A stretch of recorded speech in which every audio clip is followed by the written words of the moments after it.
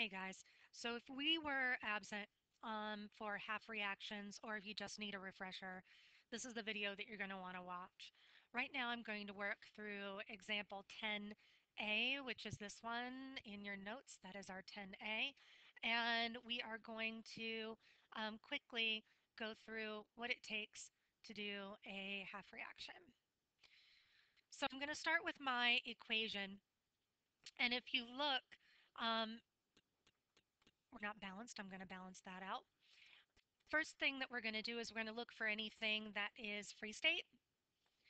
Free state means that they are unbonded.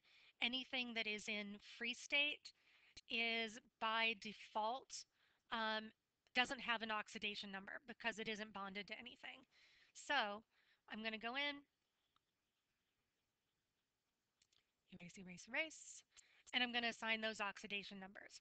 So our copper has an oxidation number of 0, and our silver also has an oxidation number of 0. That's pretty straightforward. The next thing I'm going to do is I'm going to identify any polyatomic ions. Now my polyatomic ions are going to be nitrate, and if you look at the nitrates here, they don't break up. There's no change in them.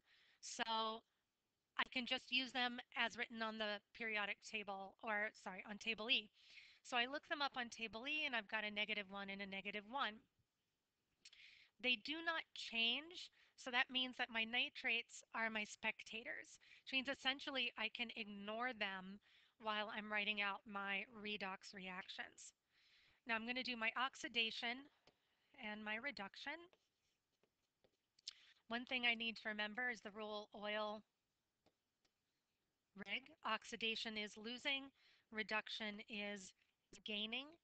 So right now I am going to, come on you,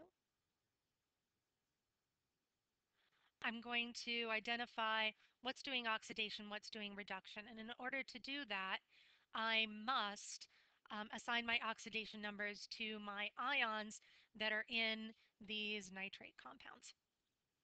Okay, so let's do that now. My silver, I know, is going to have a +1 charge because of this -1. Because the compound has to have a total charge of 0, that means my silver is going to be +1. Over here, my copper has to have a charge of +2. And the reason for that is right here, I've got a subscript of 2. That means I have 2 nitrates, each with a -1 charge. That gives a total charge there of -2. In order to balance that out and have a neutral compound, my copper must be +2. So now I'm going to go in and I am going to bracket out my species, copper to copper, silver to silver. When I do that, I can see my copper is starting at an oxidation number of 0 and ending with an oxidation number of +2, which means that I have to be losing 2 electrons. So I've got my copper forming copper with a +2 charge. In order for that to happen, 2 electrons must be lost. Because I am losing, anything you lose goes on the product side because it is leaving the system essentially in this half reaction. But we're going to be recapturing that in our reduction reaction. So if we look at our silvers, we have 2 silvers, each one with a +1 charge, and we are going to be making 2 silvers with a 0 charge. To go from +1 to 0, we have to gain 1 electron. But the issue with this is that we have 2 of them. So that means that we're gaining 1 electron twice. So that means we are going to add in 2 electrons.